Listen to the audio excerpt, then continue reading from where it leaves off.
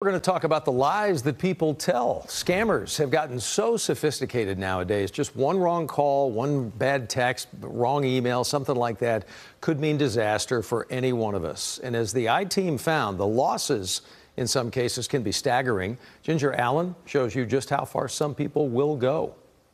These people that call are very, very convincing because they do this for a living. Every week, Euless detective John Haecker hears a new version of the lies people tell to steal from strangers. She'd been involved in a romance scam on Facebook. She's 72 years old.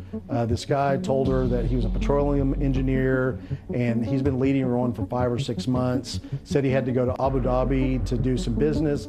He texted her he was in a car crash and needed to be medevaced to Turkey, and they weren't taking his insurance and he needed money. So she ended up selling her house and sending him $250,000 worth of Bitcoin, and she's currently living in a motel over in Bedford because she has no other place to go. She's destitute now. She has, her Social Security check coming in, but her house that was paid off is gone.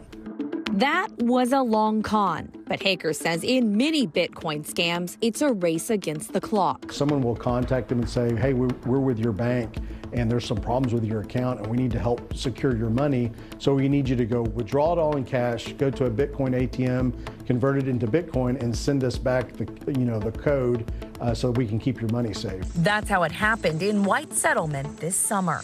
Hey, ma'am. Yes. Can I talk to you for a second? Please, I have the bank on the phone. Okay, let me talk to who you're talking to on the bank. I'm in danger. Okay, no, you're not, ma'am. This is Chase Bank. Let me talk to them.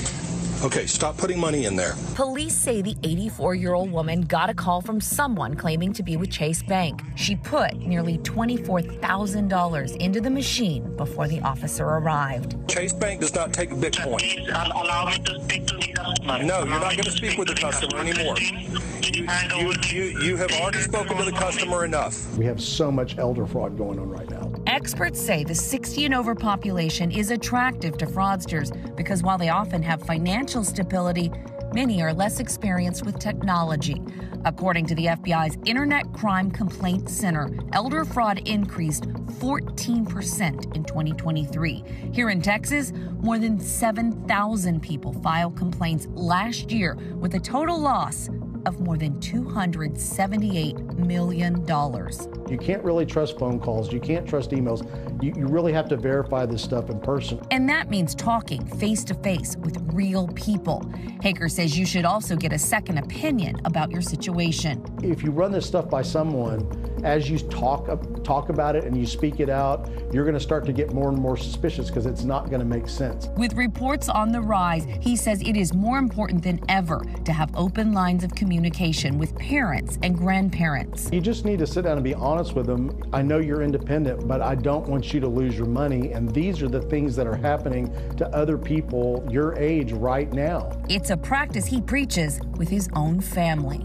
I have my parents call me when they get something that they don't know, and they, get 2 or 3 words out, and I'm like, scam.